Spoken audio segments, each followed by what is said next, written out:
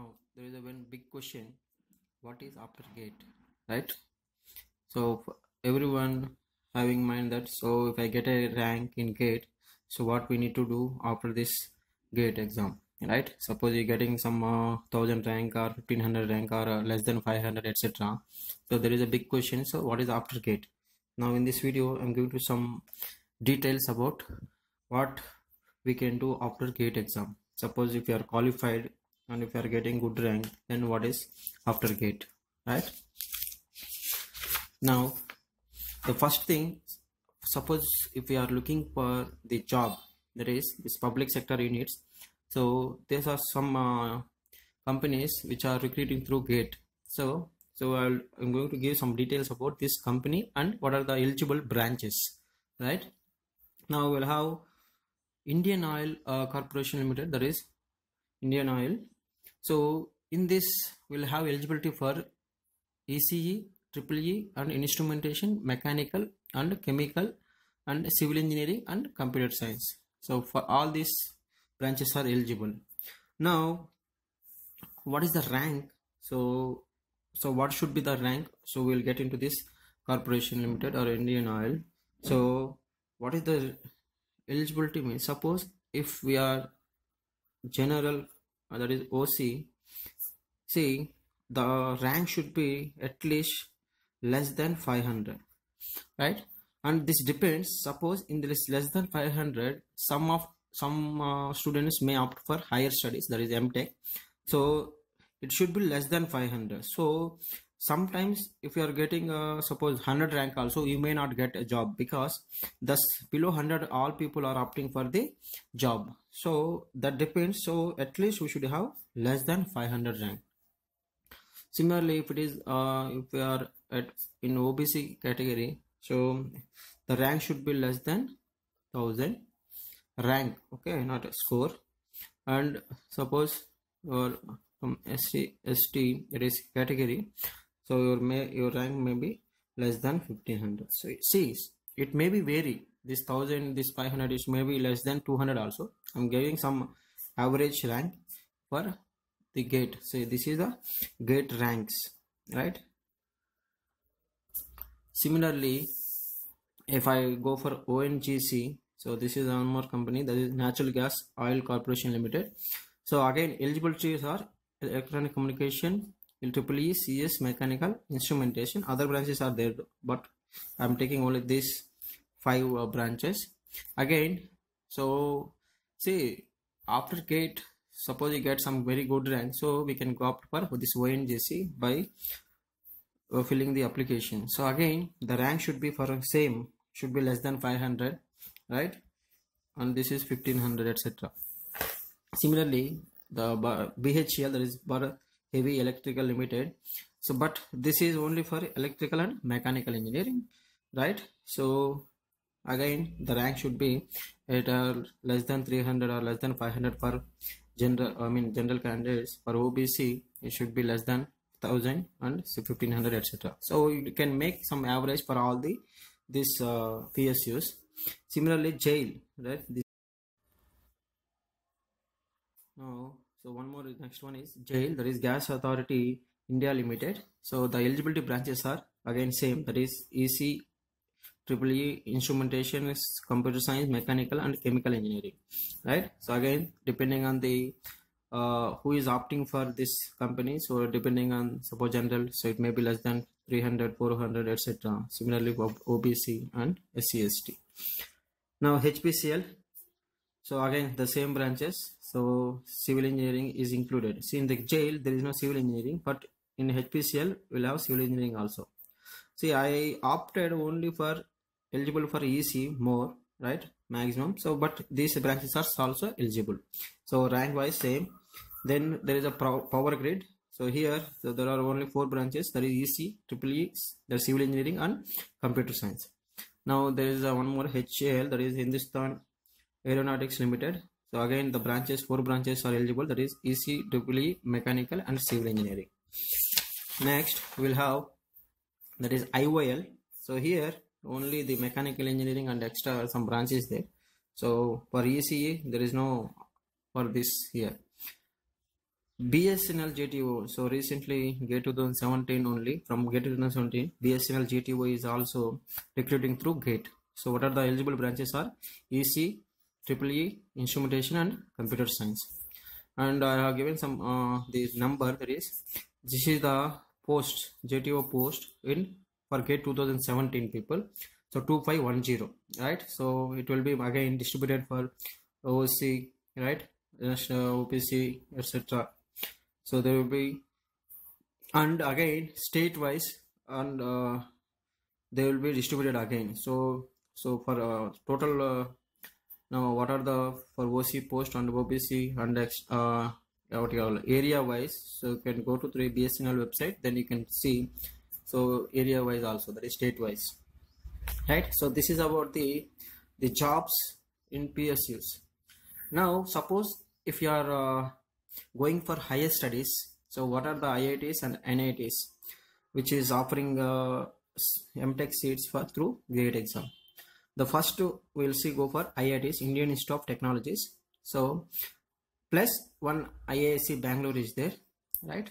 So for IISc Bangalore, so the rank for OBC, general, first we'll go for the OC.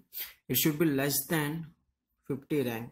It may be less than 10 also, depending on the courses offering there. So less than 50.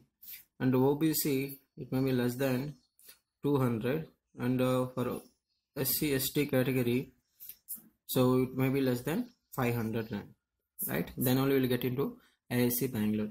Now depending on, say, this is the first option always with generally people prefer. Next one is IIT Bombay, then IIT Delhi, Kanpur, then IIT Madras, then Kharagpur, Roorkee, Guwahati, and IIT Hyderabad, IIT Gandhinagar, IIT Bhubaneswar, or IIT Varanasi. So these are the top IITs. So recently government announced some IITs also, like IIT Lucknow, etc. But these are the top institutes. Now for this all IITs entrance, so for OC and OBC and the three different categories. So for OC, at least you should have rank less than 600 rank when you are entering into this IITs.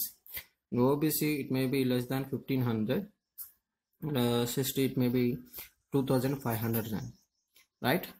Now once we enter into this IITs or NITs, the people will get the stipend of 12,400, right? It is increased from 8,000, now it is 12,400, right? Similarly, if we are entering into NITs, so every state, that is 23 or 24 states, we are having some 23 NITs. So but among them, so these are the some top NITs: NIT Warangal, NIT Tiruchi, NIT Surathkal, NIT Calicut, NIT Rourkela, right?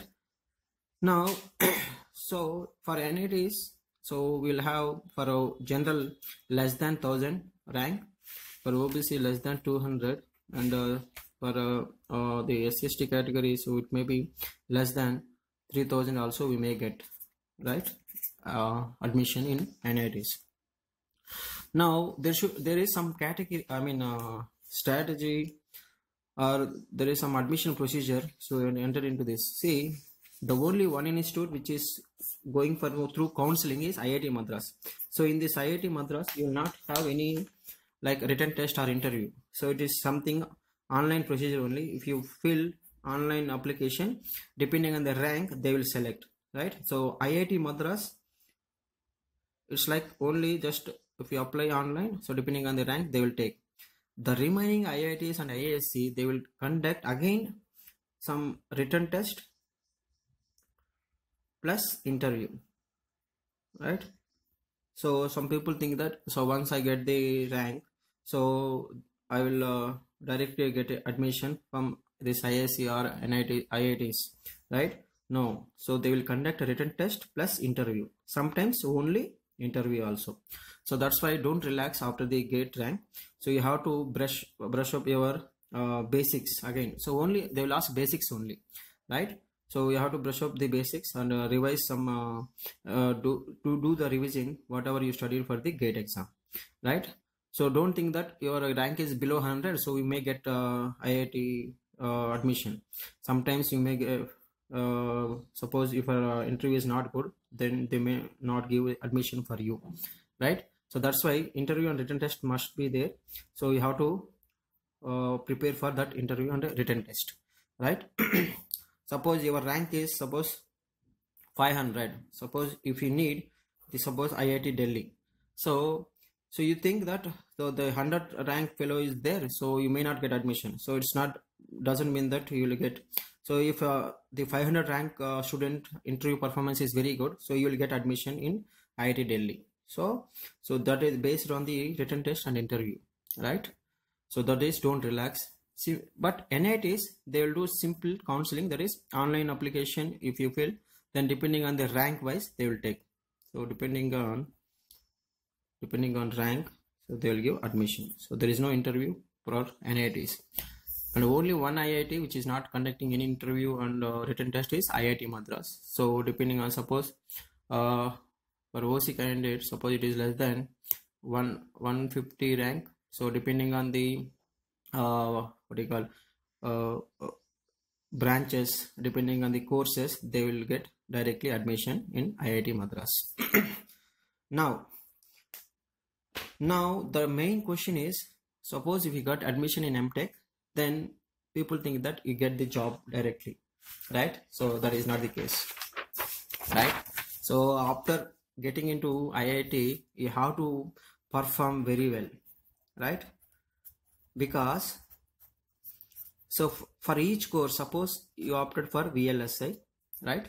So in VLSI you may get 20 people, maximum 20 people, 20 students will be there.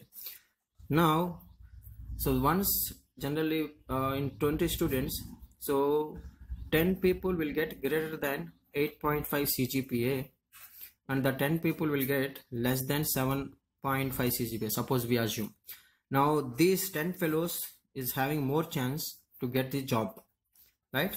So which may be, depending on the IIT, minimum 10 lakhs package will be there. Now less than 7.5 who are getting, so we may get less chances for getting jobs. So again you may get into software jobs, right? So here the core jobs will be there, who are is getting good CGPAs, and who are getting less CGPA, again you have to go for software jobs, or some fellows will come to the teaching profession, right?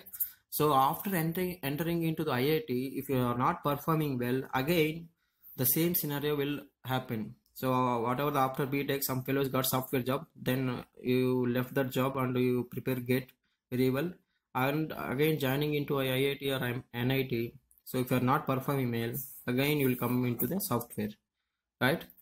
But if you want really hardware job, I mean the core job, or if you want to go to the research, so you have to perform very well again there, right? So for going for research, so it's not required the higher CGPA if you are less than 7 or less than 6, but if you are very interested in research, right, you can join there also, right? But if you want job, that is core job, right, at least you should have maintained 8.5 CGPA, or at least minimum 8 CGPA out of 10, right? So if it is out of 8, it should have at least 6.5 CGPA. Then only you will get at least 10 lakhs package. 10 lakhs package, right? Again, so what they will look, suppose these core companies come, so again they will look, right? So in these 2 years M.TECH or 1 year M.TECH, so what you get, or what you get this research or in your course, how much knowledge you got, so that they will check. Again, if your CGPA is good and if your communication skills are not good, right, if you are not expressing what you studied, communication skills, again it's very important to express what you know, right? So that's why everything is matter in this. Suppose if you are entering into IIT, right, so don't relax, you have to perform very well at least 1 year. So this 1 year, so if your CGPA is 8, minimum 8, then you will get a good job, right? So if you are not performing well in this 1 year, so you may end up with again software job, right? So that's why after entering into IIT, only the 50% people are getting only job. The remaining 50%, so either jobless or they are going to software again, right? Or they're coming into teaching profession, right? So because they're not performing well after joining in IIT or NIT. So that's why, my friends, so don't relax after getting into IIT or NIT. So you have to perform very good to get a good package, right? So I hope you get some information, you got some information from this video, right? And if you're having any doubt, please post a comment, so we'll discuss, right? All the best.